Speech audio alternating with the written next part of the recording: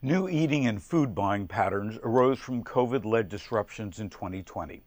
The major change has been the overnight shift to eating at home, not by desire, but by staying at home orders, working from home, closed schools, and self-quarantining. While the pandemic has increased sales dramatically for grocery chains, it has also decimated restaurants. The National Restaurant Association just reported last week that over 100,000 restaurants in the U.S. have closed permanently. Employed parents nationwide are trying to balance their work and helping to school their kids at home. It's a lot of pressure on these parents that were already stressed. And this will continue as more major employers tell staff, hey, stay at home, work remotely, such as Google, who has closed their offices until mid-2021. And 10 of the 15 largest school districts in the U.S. will teach online only during this fall semester. One long-term impact is baby making.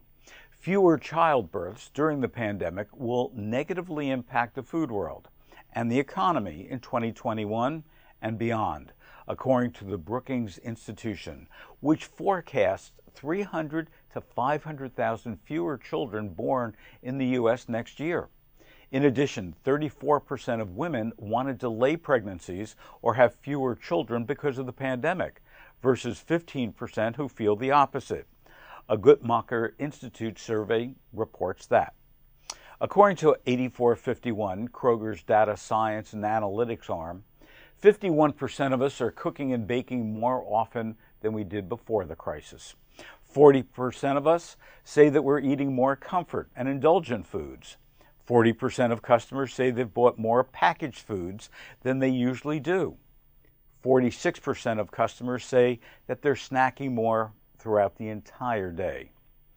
Many food analysts and the CEOs of grocery retailers and CPG brands are saying that the cooking at home trend, hey, that's here to stay.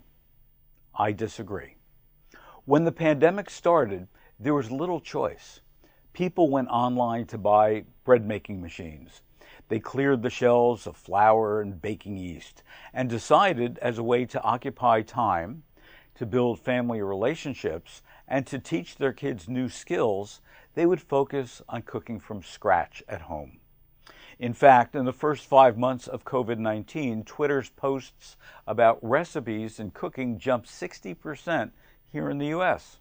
CPG companies are already reducing SKUs to improve efficiencies and brace themselves for less shelf space as stores' footprints are reduced to accommodate less shoppers and less volume.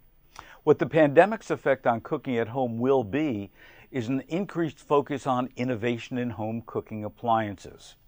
Those appliances, ovens, refrigerators, stovetops, 3D printers, and those that we haven't even imagined that are smarter, more convenient, interact with online ordering, and can offer personalized solutions with taste and nutritional preferences.